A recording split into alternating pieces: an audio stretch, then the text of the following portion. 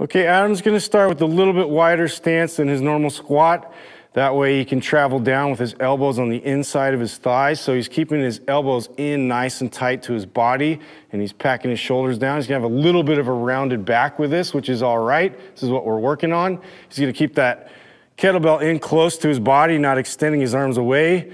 And as he squats down, he's just focused on getting nice depth with tension and control.